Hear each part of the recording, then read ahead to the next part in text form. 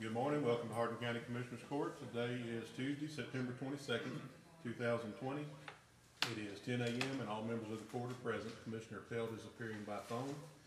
And so at this time, the meeting is called to order. If everyone will please rise for the invocation by Commissioner Kirkendall, followed by the Pledge of Allegiance.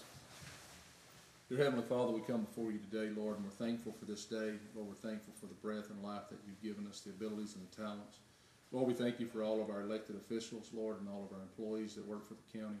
We pray your grace and mercy and covenant blessings upon them. Lord, we pray that you would be with, Lord, the coast of Texas and ourselves, Lord, as this tropical storm comes on and brings the rain. Pray that you be with all the first responders, Lord, all the elected officials, Lord, who have to make decisions. Lord, we pray for our nation. Lord, we pray that, Father, that you would bring calm, Lord, to our nation. Lord, we pray over this presidential election. Father, we just pray for safety for all the candidates. Ask you to watch over their families in Jesus' name. Amen. Amen. Pledge Allegiance to the flag of the United States of America and to the republic for which it stands, one nation, under God, indivisible, with liberty and justice for all. Thank you, Commissioner.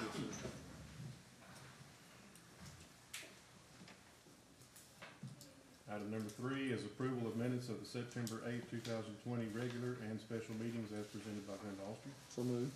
Second. Have a motion by Commissioner Roberts, seconded by Commissioner Cooper. Any discussion? All in favor? Aye. Any opposed? Motion passes unanimously. Item 4, consider approval of request to cancel all registered claims from the September 8, 2020 regular meeting and approval of cash statement as presented by Deborah McWilliams, County Treasurer. Good morning, Ms. McWilliams, if you'll unmute.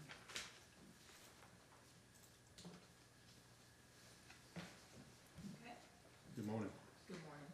I'm asking the court to release me of the liability of $1,150,543.80.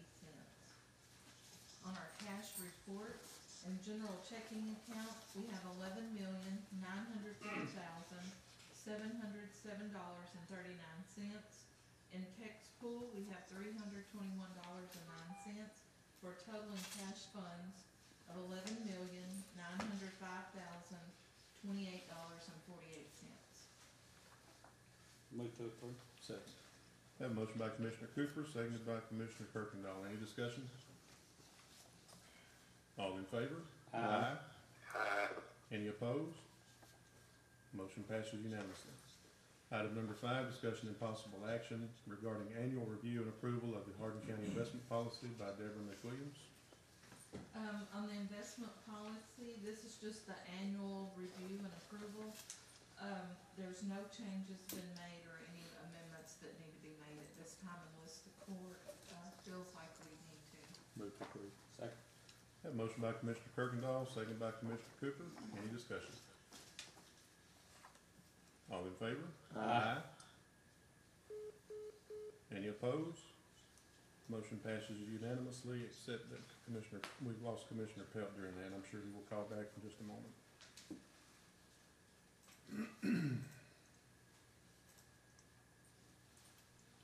So just let the record show that Commissioner Pelt dropped off before we took that vote. Item number 6, consider adoption of resolution 20-20 reappointing Deborah McWilliams as the county's investment officer pursuant to the Hardin County investment policy. So moved. Second. Have a motion by Commissioner Roberts, second by Commissioner Cooper. Any discussion? All in favor? Aye. Any opposed? Motion passes. Item number 7, discussion and possible action concerning adoption of the fiscal year 2021 county payroll schedule presented by Ms. McWilliams.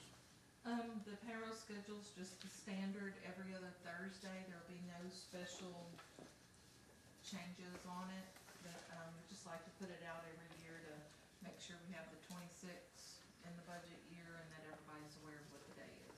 So moved. Second. A motion by Commissioner Roberts, second by Commissioner Cooper. Any discussion? All in favor? Aye. Any opposed? Motion passes unanimously. Thank you, Ms. McWilliams. Item 8, authorization to pay county bills as presented. Angela Gore. Good morning, Ms. Gore. Good morning. The pre-approve it. I don't think that's necessary because we're not up and running on that, so just go ahead. As long as that other microphone's on, you'll be fine. Pre-approved expenditures for September the 9th through the 10th are $571,569.16. Pre-approved expenditures for September the 16th is $19,093.57. Expenditures for Commissioners Court on September the 22nd is $664,292.42. Attached is a list of additional bills in the amount of $376,385.29. And please note, the list includes the payment to Jefferson County for the EOC COVID-19 related expenses in the amount of $126,421.67. The total expenditures and transfers is $1,631,340.44. The gross payroll for September the 10th was $548,581.02, and the total transfers for that payroll was $671,134.59. Move to approve. Second. Have a motion by Commissioner Kirkendall, seconded by Commissioner Cooper. Ms. Gore, on the item that you talked about for the expenses through the regional EOC, the 126,421.67, is all of that covered by the CRF money, Correct. Coronavirus Relief Funds money from the CARES Act? Yes, sir. Thank you. Any other discussion? All in favor? Aye. Any opposed? Motion passes. Item number 9, special recognition of personnel for meeting years of service milestones. We'll start with Linda Austin. And then next will be Alvin Roberts, and then I'll come sit back down. You wanna come up here in the middle? Or Alvin, you want to stand there? I can stand anywhere. All right. We'll start with Linda, and I'll come back.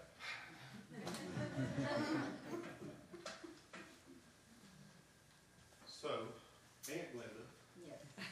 if anybody didn't already know, Linda is my aunt. And she's been with Hardin County for 35 years. She says she feels like she just started yesterday.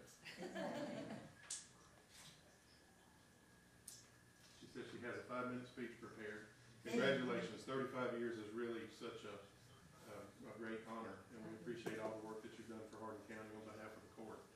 And I know you have a few things you'd probably like to say, so go right ahead. Thank you. I have enjoyed working for the county, and it does not seem like 35 years has gone very fast. I went to work here on July the 22nd of 1985, and I've seen a lot of changes.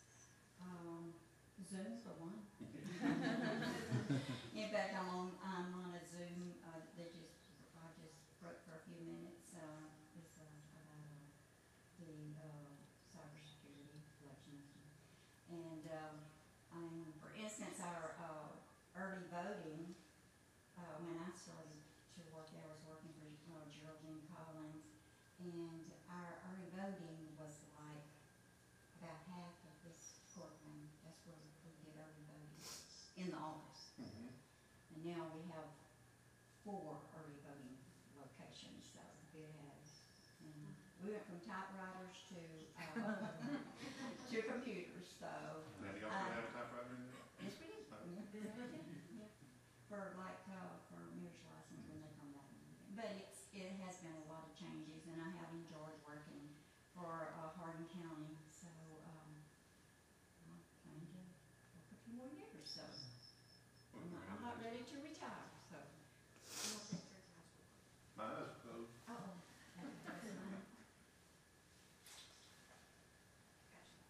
Congratulations. Next, we have Commissioner Alvin Roberts. I was asking Alvin this morning, I said, you started out as a reserve deputy under Mike Hozapple, right? And he said, yes, but, and then he started telling me everything he's done. So I thought I'd just let him go through his start here at Hardin County as a jailer, and then whatever else he wants to say about that. But this certificate says 25 years because we go by consecutive years of service. Alvin had a break in time there at some point in time, but total he has 36 years with Hardin County. So we really appreciate the job that Alvin's done for the citizens of Hardin County all these years, and does an excellent job as one of our county commissioners. And I appreciate him. I appreciate getting to work with him. So we'll take a picture, then I'll let him say what he has to say. What? Breaking the law. There you go. Hand sanitizer somewhere? Hand sanitizer, yeah, we No, need. I'm sure you want to say something, right? Your eyes were closed. Are you kidding me? Oh, yeah, eyes closed. I don't know, but here, let's do it again. Oh, here. Yep. Am I doing that punch to the ribs? I make sure you get mine. All right, let's try it again. I guess I couldn't put my mask on. That's all right. Sign of the time. Thank you for protecting me. Yeah. As Wayne said, my tenure at Hardin County was kind of by accident. My wife worked with Arthur Guy at Briggs Weaver in Beaumont, and we had moved up here to Lumberton. And at the time, there was a mighty population of Lumberton of 1,300 people. And it was right at election time in 1984. And Arthur said that he knew I'd worked at Jefferson County and had got my jailer's license down there. And he said that we sure could use some relief jailers. And he didn't say anything about being a relief deputy, which I could have done also because I had that also. But he said we could use a relief jailer. So I came up to the sheriff's office and they handed me a big set of keys and said, okay, you're a jailer. And there was, I think, 7 people in jail. And or that little kitchen up there. Everything was worked good. Sheriff Hosaffel at the time said, you want to be a reserve? I think that would be pretty good too. So I became a reserve deputy jailer and worked there. And eventually I worked with Gary Spears. Gary did the same thing I did. He worked at I was working at the time for Gulf States Utilities, and Gary was selling tobacco. And we worked as unpaid deputies. We filled in for anybody on vacation, whatever shifts they needed, they would call us. It was really a good experience. I enjoyed working here, and eventually I ended up working here full time, which was in 1995. I've enjoyed Hardin County. I've enjoyed the people. Enjoyed working under Hosaffel and Sheriff Kane and now Mark Davis. It's grown. Like Linda said, things have really changed. As a matter of fact, before I was a full-time deputy here, I'm going to throw one on Nubbin. Before I was a full-time deputy here, and Nubbin was a full-time dispatcher here, or had come work here temporary dispatching and stuff. One night I was working step. We didn't work step very often. We didn't work radar very often. But I had been given a hand radar gun and told to go slow the people down out on 69 going into Beaumont. Very first car I stopped was Nubbin Cooper going to work at DPS in a Camaro. I said, "What are you in a hurry for?" He said, "I'm late. I gotta go." I said, "Okay." Yeah, it's just that's the way it was. We really had a good working environment. It's still a good working environment in Hardin County. I've enjoyed being here the whole time, and now as a county commissioner, I'm enjoying this job also. But thanks everybody, and I'm not long-winded or anything. I'm sorry. No, not at all. Congratulations. Next is Brandy Stutz with the Justice of the Peace Office in Precinct 2. Judge Brewer is going to present her with her certificate. Brandy's got about 20 minutes piece, I hope y'all prepared. She needs to be, you got to talk. Practice it in our office this morning. Yeah. Now Brandy's been with us with Hardin County for 10 years. She's been with me for 5 years and done an outstanding job.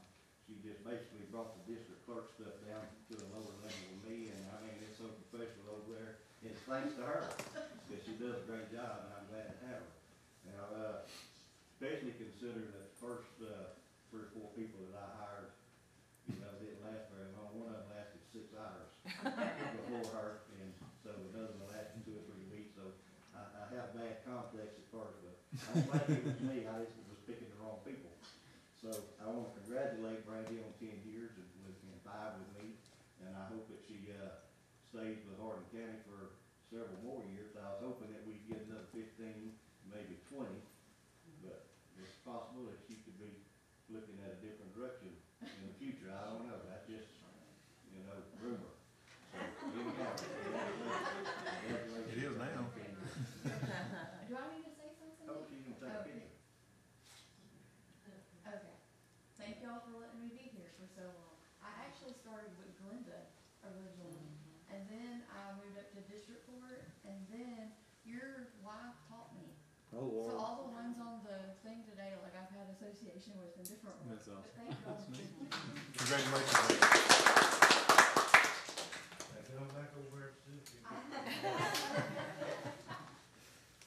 also have Amanda Bracken with Road and Bridge 3, but she's asked for us to postpone that until, she wants to wait until Commissioner Pelt is back and, present her with her certificate. So we're gonna table item 9D until she can,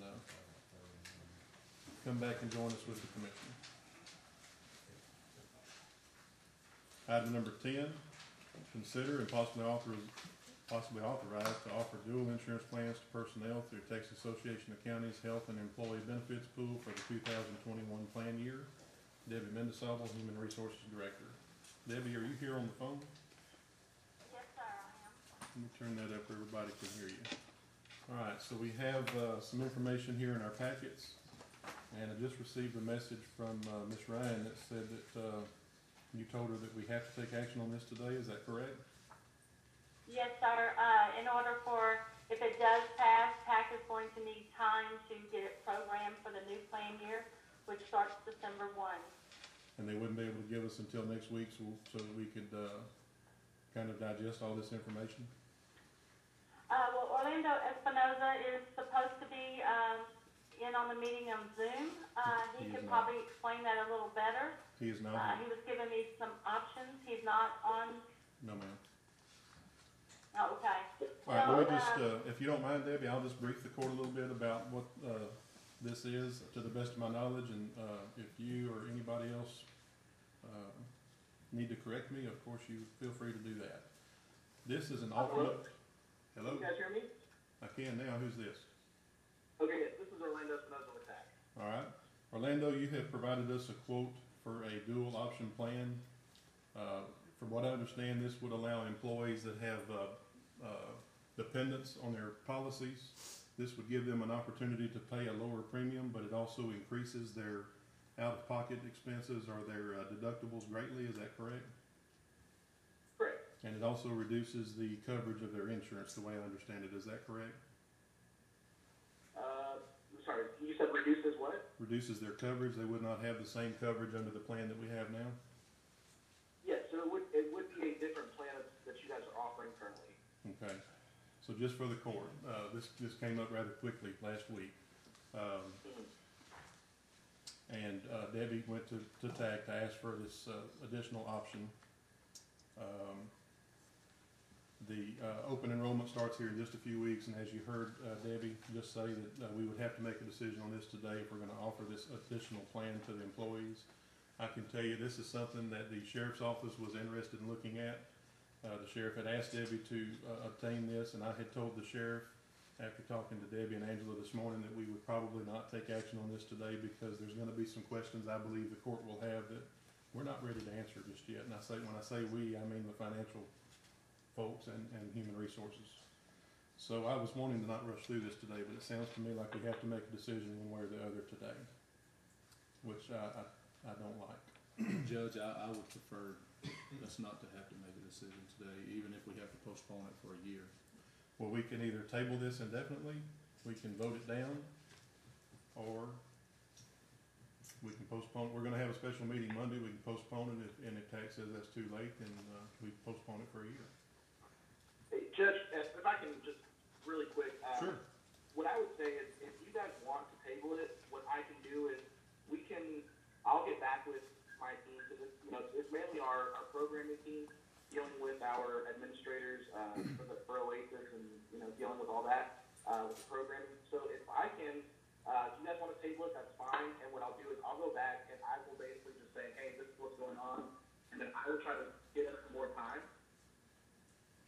to try to get through this so that we can actually possibly vote on it next week. And then I'm open to answer any questions that you guys may have. So I can try to see if I can get you guys a little bit more time, and then so you guys can table it. And then if for some reason that's not a possibility to wait until next week, then what we can do is we can just table it until possibly next year if possible. Here's what I know right now. After talking to Ms. Gore and Ms. Mendesabel this morning, somebody with family coverage, this would save them in premium $126 per month. $124.54. Even more accurate. Thank you. It would. That is with a $781.42 employer contribution. That's another decision that we need to make because the premium is $801.42 for employee only. We currently pay $858 towards the, employer's contribution towards our current policy, and so we need to decide how much we're going to pay towards a contribution to know what kind of savings we're looking at. Well, for that $124 and some change reduce in premium, it doubles their their deductible to $1,500. And if it's, out of network, it more than triples it to $4,500, is that correct? That's correct. I just don't think it's a good plan. I move to table it indefinitely, and let's look at this again next year. Second. Have a motion by the chair, second by Commissioner Kirkendall. Any discussion? All in favor? Aye. Any opposed? Motion passes unanimously. Orlando and Debbie, I want to thank you for rushing to get this to us. I just don't feel comfortable rushing forward today for sure, and even by Monday, I'm not sure that we would be ready to make a decision on this, and it just doesn't really look like a good option for the employees. Trying to do something good for the employees, I think, would actually end up hurting some of those that chose to go with this alternate plan. And I just think it's best that we take our time on this and look at it next year. Judge, while we're on Not this, a problem. Yes, sir. Go ahead, Commissioner Cooper. while we have this gentleman with us, Yes, sir. did we recently have did you form a committee for us to look into our options on medical insurance for employees? Yeah, I want to say In the that last was, couple that of was years. before November of last year, wasn't it? You might have the answer, or this gentleman might have the answer. Why are we at such a high rate right now? Why can't we get anything lower for our employees as far as premiums? Orlando, are you able to hear Commissioner Cooper? And if so, can you answer Yeah. that? Not a problem. So I will say you guys do have a very, very rich plan at the $500 deductible. So anytime that you guys are going to have a rich plan, that is going to increase the premium just naturally. And then also because, so if you look at your family deductible, it's $1,500. So that reason alone is going to be why that premium is going to be, a lot higher for the different tiers. So that the fact that you guys have such a rich plan, that is going to be the driving factor as to why those rates are higher in those family tiers. And I do believe, let's see, if I'm looking, let's see. I'm pulling up your renewal right now just to, because I want to say you guys did receive a pretty favorable renewal this year.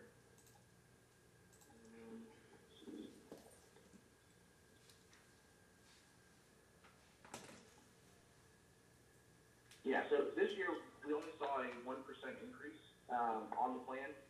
So which means that means that your plan is actually running about what it should be, which means that we are collecting about as much premium as we are putting out, or as much as we are paying out in clinics.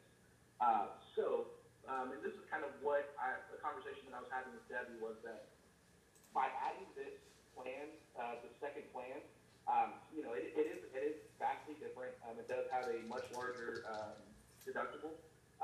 The hope is that we will see more people add more dependents, and so then we will start getting more contributions in return. And so then if we can do that, when people are adding their children, usually children don't have high claims. So then we're adding more contributions, but then we're not adding a lot of claims. So then we can actually reduce your loss ratio, which will actually, in the long run, be able to help us bring those costs down on both claims, which was the hope. That's the hope of why we want to add those. One, to give us an option that's a little bit more affordable, and then two, in the long run, if we are adding more children and more families, make more family coverage, then we are collecting more. We're reducing, the hope is that we're reducing that loss ratio, and then that is a very large factor in how we determine your renewal. So if we can reduce that loss ratio, then we can actually start reducing those costs, and then eventually get you guys down to where even your $500 plan is, at a more affordable rate as well. I think I followed you somewhat there on your explanation. I think as a county administrator, this court has a responsibility to make sure that we get the best that we can for our employees. And I do understand the concern coming out of the sheriff's office, because some of those new jailers over there, if they have their family on the current plan that we have, one of their paychecks goes to insurance. And I understand your explanation, and it did make sense. But I'm agreeing with the judge. I don't think this $124 a month is gonna make a difference with the higher deductibles and everything for us to go this route. But thank you for your explanation. Okay. Yeah, not a problem. And this is, I'm happy to have these discussions with you guys next year, with a little bit more time and kind of give you guys as many options as we can to try to work with you guys to, ultimately help you guys meet your goals, and getting you guys a little bit more affordable plans. So, after this, I'm happy to continue this discussion with you guys to, help you guys meet that goal. Orlando, if our renewal's in December, when is the best time to start having these talks? Is it around May or June? So in May or June, May is when we put out the renewals for our 10-1 groups, so for our October 1st group. So, around that time, we can definitely just start looking and start having these discussions as to what we're looking at. And then we'll have a better idea of kind of what your claims are looking like for the year. So around May, June, it's definitely a good time for us to start having these conversations. Okay, if you don't mind, go ahead and pencil us in because we're gonna wanna look at that. Commissioner Yes, Roberts, sir, go I ahead, definitely sir. will. Commissioner? Can you hear me, sir? Yes, sir. I'm Commissioner Roberts. I was on the committee that looked into our insurance back a few months ago. I guess it's been over a year ago, actually. Almost a year, yes, sir. And what I saw was not contradicting what you just said, but Blue Cross Blue Shield's making a ton of money off of us, and we're not going anywhere near what they're having to pay out on claims. And I saw that ratio. I don't have the exact figures in front of me, but it was just ridiculous.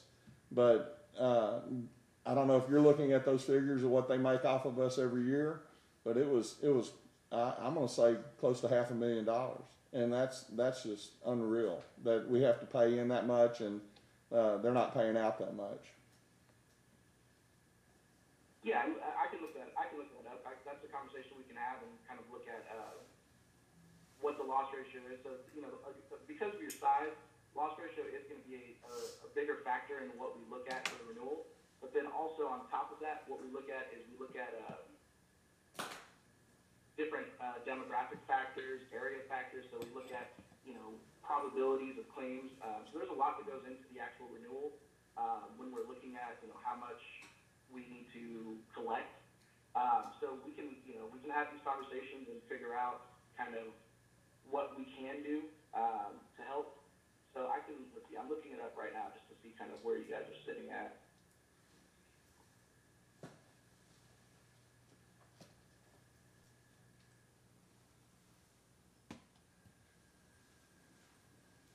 Just take just a second to pull that up. Okay, so over 36 months, you guys are sitting at about an 84.4% loss ratio, which is it's good. I mean, that's why we were able to give you guys a 1% increase this year. Now, of course, we look at the 36 months, we look at the 12-month loss ratio. So that's the 36 months. That's the long-term loss ratio. And then let me look at your 12-month loss ratio just to kind of give you guys and of course, your loss ratio was based off of a 12-month loss ratio that we did back in, I believe it was June. So we're adding a couple more months of data to this current one. So your current 12-month loss ratio is sitting at 98.17%. So our break-even point at that is about 94%. So at 94%, that we build in about 6% for the admin costs. So which is a lot better than if you went out to Blue Cross Direct or Aetna, because they're building in profit margins, which we don't build in. So their break-even point is about 80%. So our break-even point is about 94%. So which means that right now your current 12 months is actually a little bit higher. So we're actually losing a little bit of money in this over these past 12 months. Which is why you saw a 1% increase and not, a bigger number, because it's not, we're not losing a bunch of money. It's just, in over 36 months, we saw that you guys are actually below, a good amount below what our break-even point is. So, so this is what, this when we can get that number to go down, we can actually give you guys better renewals, and we can actually reduce those costs, which we had a good number of groups this past year who did receive rate decreases. So that's where we want to get you guys. We want to be able to get you guys to the point where we are giving you guys rate decreases every year. And so that's what these conversations that we have are about kind of figuring out what can we do to get those rates to go down. Because at the end of the day, we want you guys to have, lower rates. We know that, budget is tough for you guys, and, even a 1% increase is still an increase, and you guys still have to figure out where to get that money from. And we totally understand that, which is why our goal, which is, me and Ashley, your wellness consultant, our goal is to help you guys reduce costs and reduce your overall spending, so that way you do have more flexibility in different areas where you may not have, the ability to pull that money from. So these are the conversations that I'm happy to have with you guys to help you get to that point. Orlando, we appreciate all the information, and we do have you on record saying that next year our rates are going down, so we appreciate that. And the Sylvia B is here, he's gonna put it in the paper as well. We appreciate your time here today, and we look forward to getting with you again next spring. All right, I don't remember if we voted on this, so let's take a vote. This motion was made by the chair, seconded by Commissioner Kirkendall. Any other discussion on item number 10? If not, all in favor? Aye. Any opposed? Motion passes unanimously. Thank you again, sir. Thank you. Number 11, presentation by the grant administrator, MPTX Associates, to provide update on ongoing disaster recovery projects. This will be presented by Mr. Greg Wabi. Mr. Wabi, you should be able to share your screen with us, and I'll also put it up so everybody can see, and we are also live streaming on Facebook. And as I get set up here,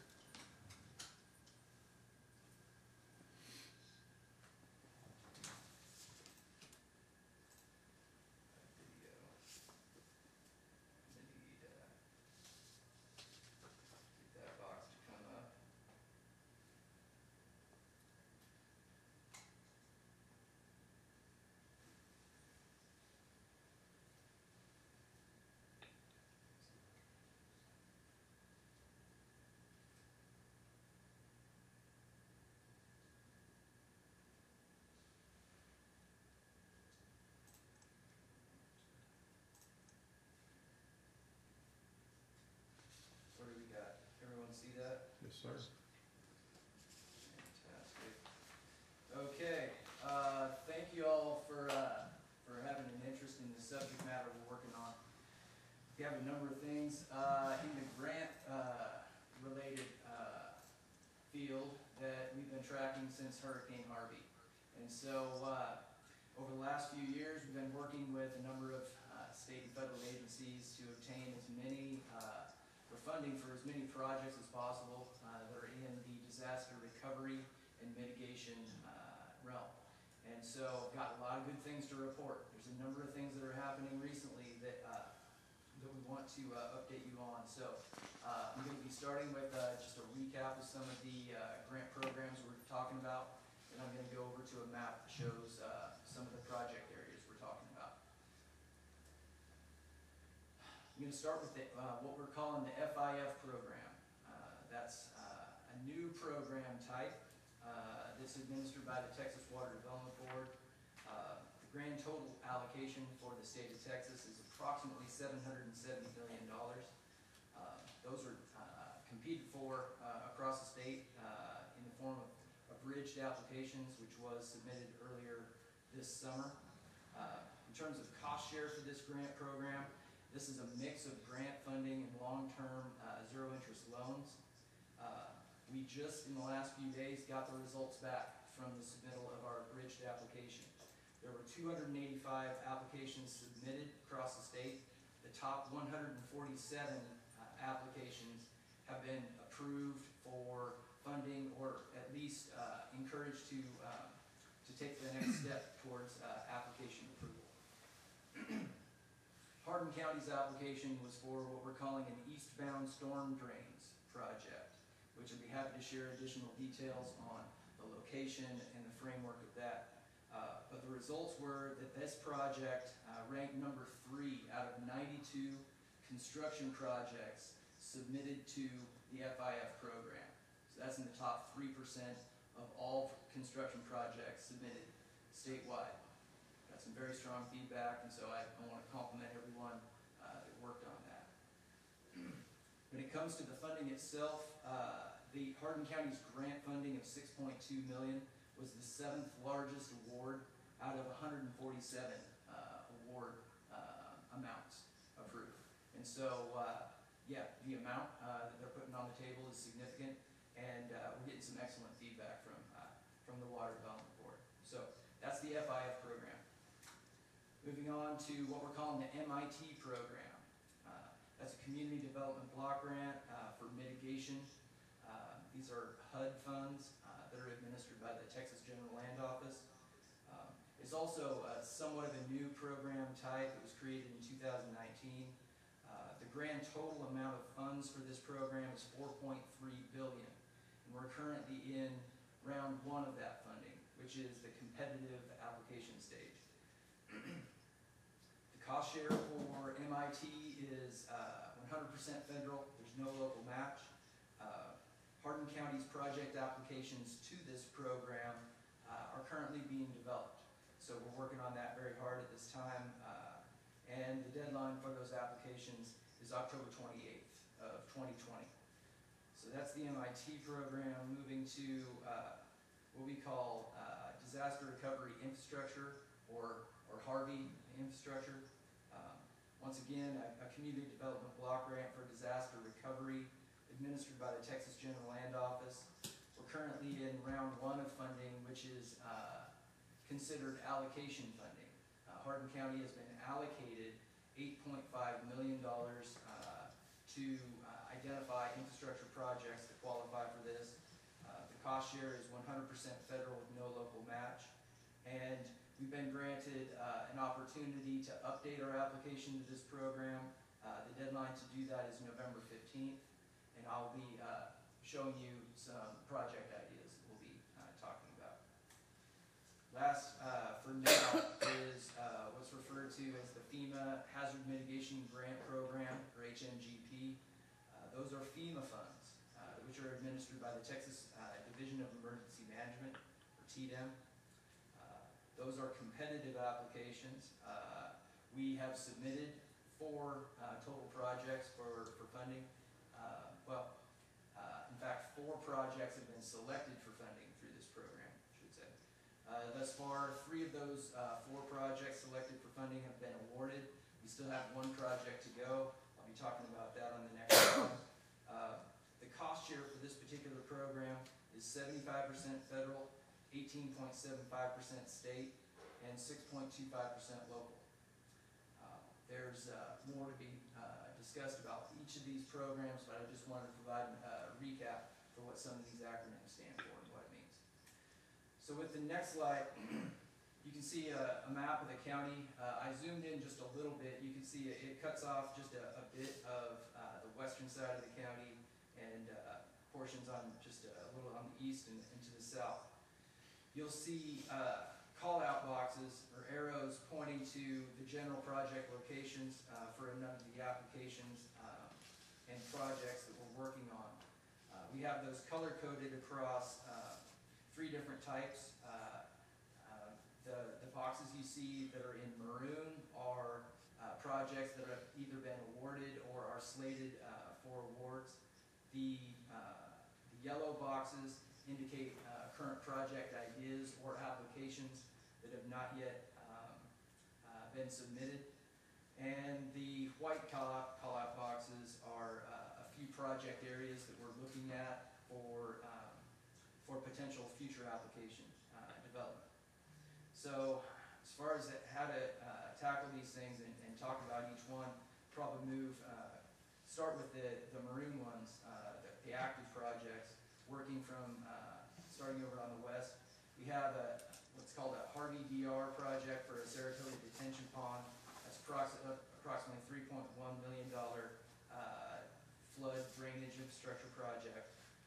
Just to the west of that, next one over is what we call Saratoga 4x4 fire trucks. Those are some funding requests for brush trucks that will make it fire departments to attack fires with the best equipment available. Another one of those similar 4x4 fire trucks projects is currently identified in Kuntz. Just below that, you'll see we have what's called an HMGP FEMA P361 Hurricane Safe Room. That project has been selected for funding by the Texas Division of Emergency Management. We're working through some finer details about getting that award approved. And Greg, if I can stop you for a minute, nothing's changed since you updated on that project last time, other than you've been answering some questions they have, right? Yes, sir, that's correct. The structure of that project application is still approximately $4.5 million. We're in discussions with TDM with regard to how to go about tackling that award, the timing of it, and whether to phase that project or not. Yes, sir. And the reason I wanted to say that is I think the last time we discussed it, we thought that about 45 days later, we'd be back here to make a decision again. I think we're past that time, and we don't have the information necessary to go forward and make any decisions on that project just yet. Is that correct? Yes, sir. Okay, just wanted to make sure to update everybody on that. Go ahead. Thank you. Just to the west of that, we have another maroon box, CDBG-DR acquisition. That's an item that's actually going to be distributed out across various locations in the county that are to be determined. We went ahead and plugged it in on the map. Just to the east of that is a radio tower project, which we're quite proud of. It seems to be moving forward for funding. That is a radio tower that will be located at one of the precinct barns there in Silsbee.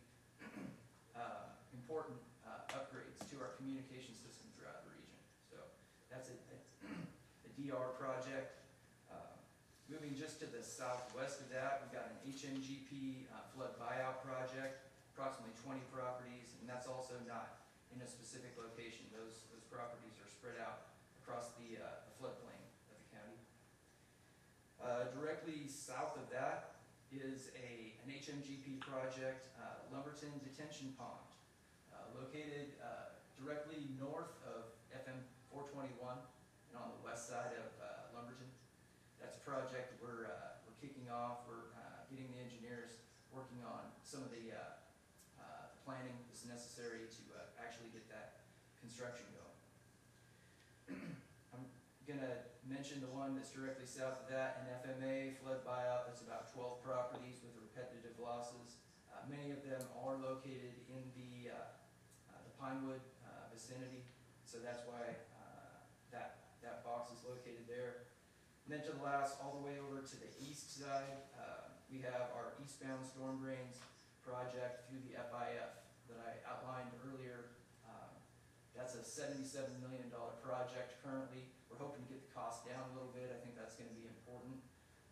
But so far, we've gotten excellent feedback from the Texas Water Development Board, very positive results. We're hoping we can work with them to make that project a reality. So with that, covered some of the active projects. I'm going to go back over some of these yellow boxes just to brief everyone. Starting back over on the west side of the county, we have road improvements for Old Sour Lake.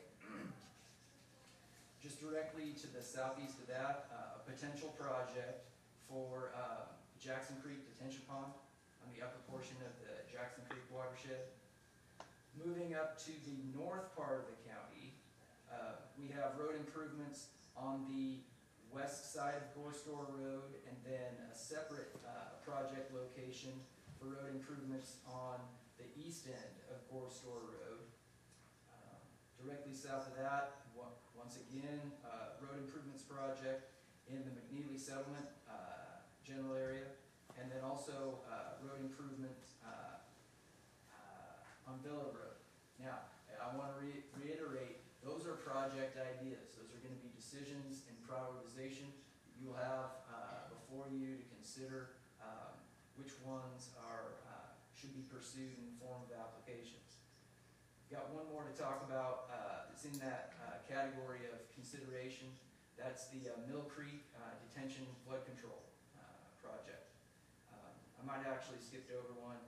just to the west of the Mill Creek one we have, what's called the Pin Oak Branch, or it's also known as Beaumont Creek detention pond that is located on the north side of 418, north of Coons and north of Silsbee. So those are some of the active project applications. There's going to be some talk and prioritization and consideration on the importance of those. I won't probably bother everyone by going into great detail about the rest of these white boxes, which are project ideas, but just so you know that it's out there, there's a conceptual design for a large reservoir on the west side of the county. We also have scoped some detention ponds in the area to the west side of Sour Lake. Also some additional detention for the west side of Pinewood.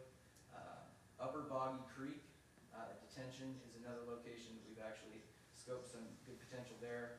Black Creek detention, and then the last one is Cooks Lake Road Road and Bridge project. So with that, before I turn it over to questions and comments, I do want to compliment really all the departments with the county. They've been tremendous in their skills, in their work, and of course the commissioners and Judge McDaniel have been fantastic in your leadership. We've got a lot of things working right now, and I just want to thank you all. Thank you, Greg. Does anybody have any questions or comments regarding the presentation? Greg, I just want to say I appreciate the work that you and Amanda have been putting in your firm. Since I've been on the court, I think this is the most comprehensive plan that's ever been presented to our court. And thank you. Yes, sir. I agree. Amanda, I'm sorry, go ahead. I was gonna say, I agree. Lots of hard work. Good job. Amanda, you have anything you want to add? No, sir, just, we really appreciate Greg and all that he's done, and, we'll just keep fighting for some more money. I was getting emails from him late last night, which is not uncommon, and we appreciate him very much. Anything further? Thank you very much, Greg.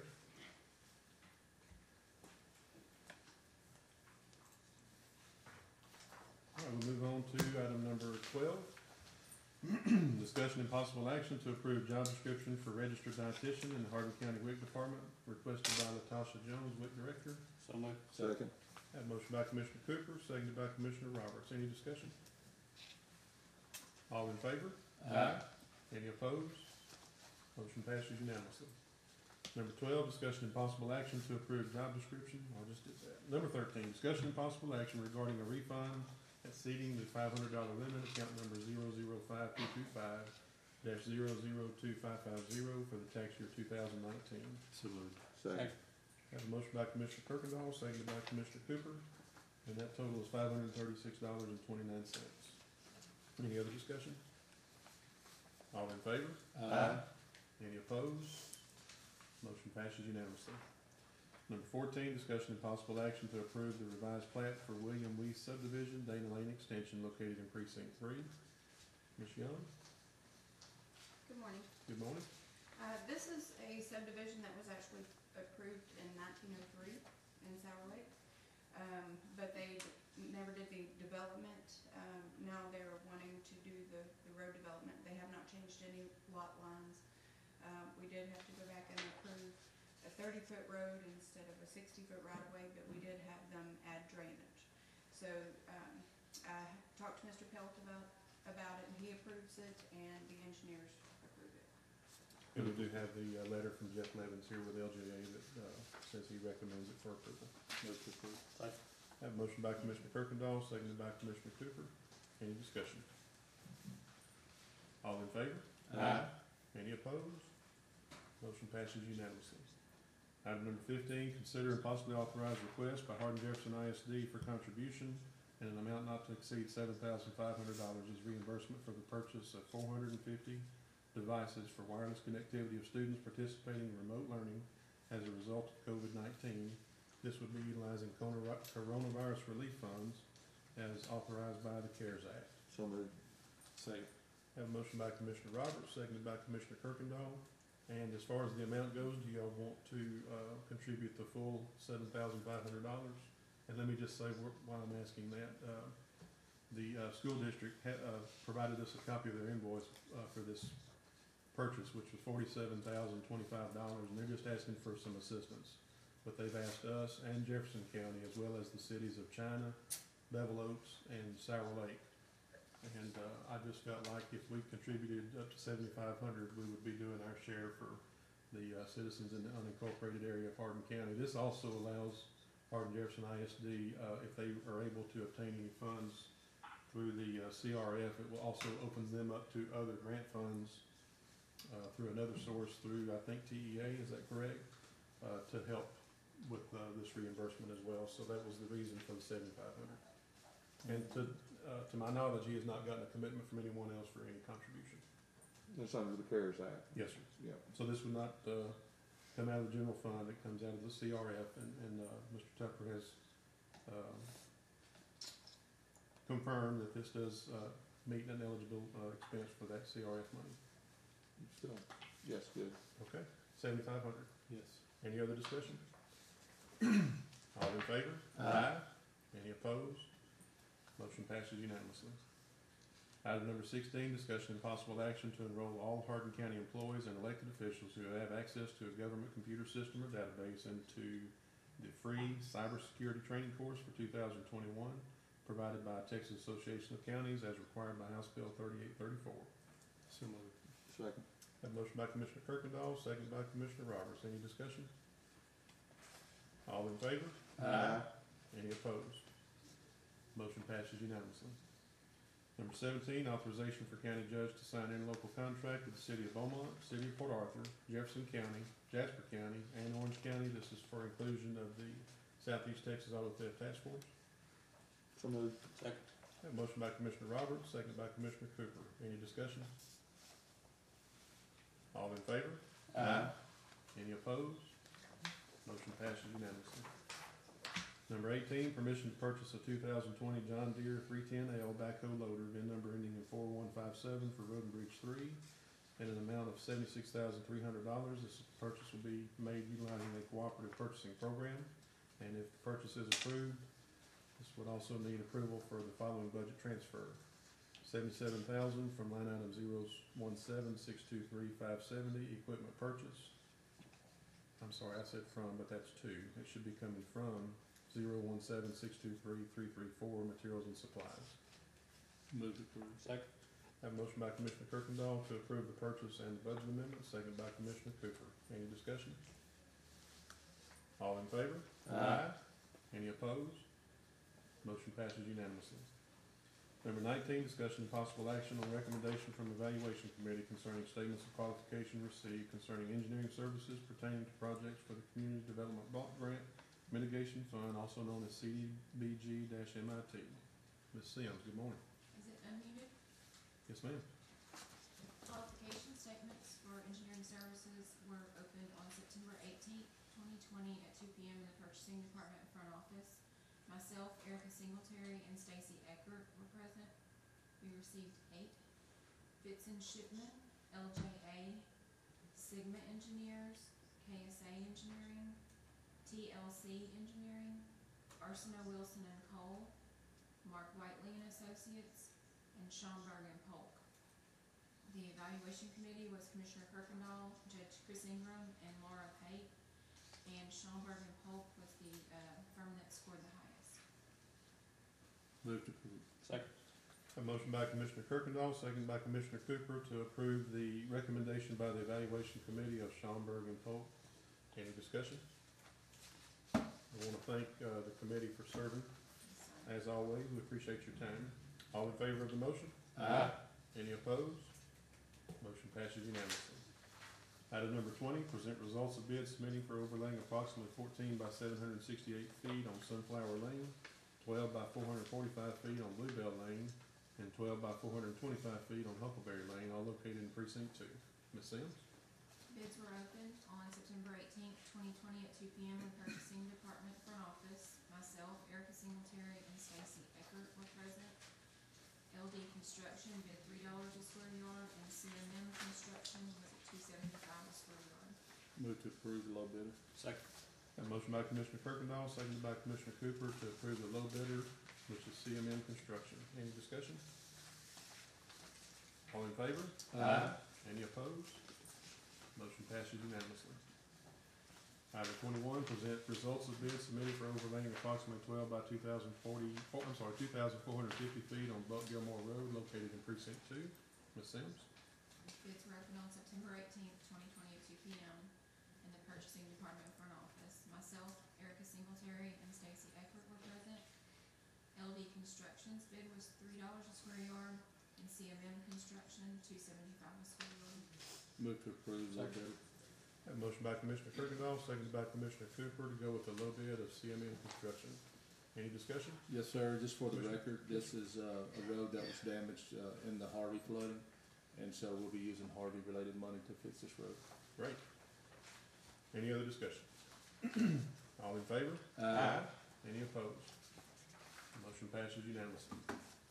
Item 22, consider and possibly approve memorandum of understanding between Hardin County Constable's Office Precinct 4 and Hardin Jefferson ISD regarding Deputy Constable Scott Ali serving as a school resource officer for the 2020-2021 school year effective September 1st, 2020. So moved. Second. Have a motion by Commissioner Roberts, second by Commissioner Cooper. And the constables here, you have anything you want to say? No, I appreciate y'all, it's working out well, also we should be working on the addendum for a possible second officer, but they're good at everything. Great. We appreciate you providing that service to the school. Any other discussion? All in favor? Any opposed? Motion passes unanimously. Item number 23, discussion only of any item not on the agenda without taking any action. I would like to make sure that everybody on the court is agreeable with a special meeting on Monday, September the 28th at 9 a.m. Is that good for everyone? And the reason for that meeting is to assist the WIC department with spending some state funds on a vehicle purchase that they need. And of course, if anybody else needs anything on that agenda, please send it to the agenda email address by noon on Thursday, because that has to be posted by the end of the day Thursday. Or no later than 9 a.m. Friday, but we're gonna post it at the end of the day Thursday. Then also, we need a special meeting at 9 a.m. on October 1st. The main reason for that meeting is to conduct at least one budget amendment that needs to be done that cannot be done on the fiscal year 21 budget until October 1st. Is that date and time good with everybody? And again, if anybody needs anything on that agenda, if we could receive that by the end of the day Friday, is that right? Okay. And then I believe Mr. Wabi has told us that we need a public hearing before our next regular meeting, and this is to receive citizen comments on the CDBG MIT application, is that right? That is part of the process, yes, sir. So if we could do that at 9 a.m. on the 13th, which is our next regular meeting, does that sound good with everybody? And if you could work with Amanda and Misty, I think that has to be in the paper today. Isn't the deadline today to get that in the paper? All right. And then we all got an email yesterday that Commissioner's Court did from Allison Bass and McGee regarding the 2020 redistricting. And one of the questions he asked in there was whether or not we would be putting together a citizen committee. And I think that's something that we want to do. Is that the pleasure of the court? Yes, sir. We did that last time. So if y'all don't mind, if y'all would start thinking about some citizens that would be good to serve on that committee.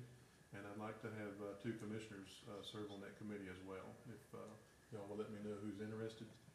I know Commissioner Cooper's told me before he's interested. Are you still? And I'd like to, because I think, Oh, now I gotta decide between. well, I know I've got the least populated, so I know it's gonna be taken in some more areas, so I would like to be in on that. Well, Okay. It don't matter to me. Yep, we got time to think about it, so let's think it over, and, but in the meantime, if y'all would be thinking about some citizens that would, be good to serve on that committee. how many citizens? What do y'all think? I wasn't How many here is it? last time. I mean, I think they had one from each city, like, there was one from Lumberton, one from Silsbee. I think there was one from Coontz. I don't know if we have that paperwork, but we can look and see. basically. What are y'all thinking? Maybe One from South 7 Lake. ish? Yeah, that sounds good. That sounds good, or is that too many, or not enough? Okay. Alright, well, if y'all just be kicking that around, let's, be ready here before too long to get that going. The person that's been working the screening table at the front door, I'm thinking about, ending that at the end of next week. And if anybody, any department head or elected official has any questions or would like to discuss that, now we can do it, or we can do it anytime between now and say early next week. I will have that person come over from the health department. That person's still gonna work here in the health department doing data entry and some other things that they need at the health department.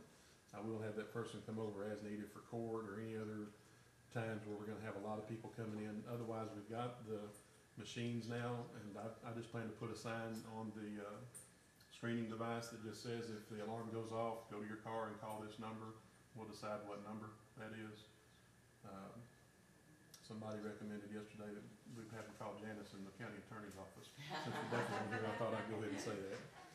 But, we'll come up with a number for that person to call. It would probably either be the county judge's office or somebody at the health department, but we'll work on that. Did you say the county attorney was on? Yes. I want to congratulate her for being, one of the finalists for the, next vacancy on the Supreme Court. I bet she appreciates that. She didn't unmute. No, she's probably laughing if she's unmuting now. Go ahead. She said, I'm out. All right, last but not least, if, the emergency management coordinator, can you just give us a quick update on Tropical Storm Beta? He participated on the 10 o'clock call, is why he wasn't here in the beginning. Yes, sir. So as of 10 o'clock, Tropical Storm Beta is now been downgraded to a depression.